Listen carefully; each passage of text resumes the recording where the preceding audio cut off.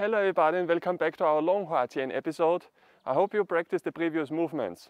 Today for preparation, make sure you are doing some 𝕠𝕝 stretching. We will need that today as we are attempting a jump and land in 𝕠𝕝 position. I will show you now, so let's start.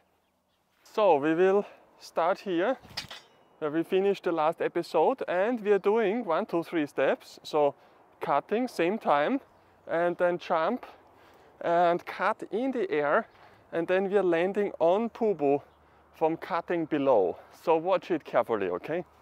1, 2, now 1, 2,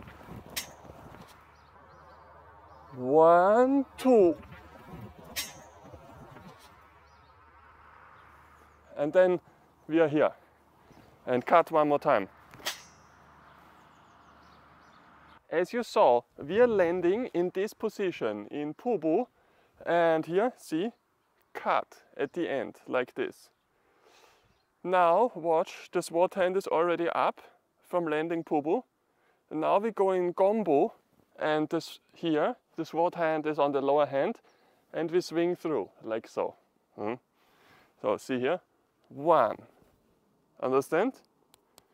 Now, turn. 2, sword hand goes to the hip. 𝕚𝕚, 3.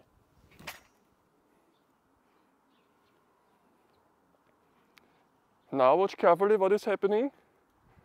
𝕁𝕠𝕚, step, 𝕚𝕚, turn, cut, 𝕁𝕠𝕚, and we cut again, 𝕬𝕝. Let me show you the whole movement from the other side.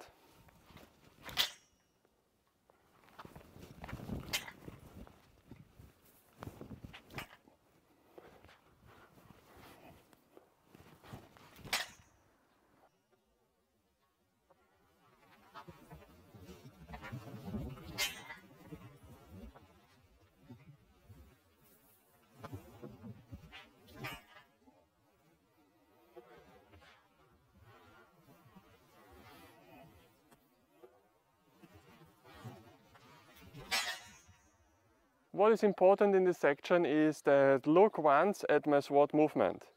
So we are here at the cutting position, right?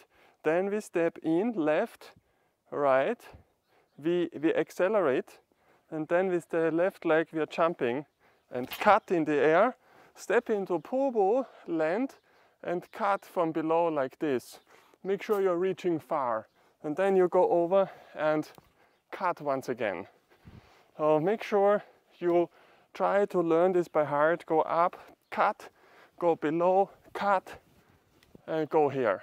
Until then we turn to the other side. All right? So this is where we end today's section. Try to practice. A lot can help that you are stretching the 𝕠𝕝 position. It will make a lot easier to fall into 𝕠𝕝. You should try not to fear the 𝕠𝕝 position, not fear to get hurt. So stretching, stretching, stretching, and try to learn jump higher and use the kick and the cut at the same time in the air, okay? So thank you for watching and we'll see you soon for the next episode. Goodbye.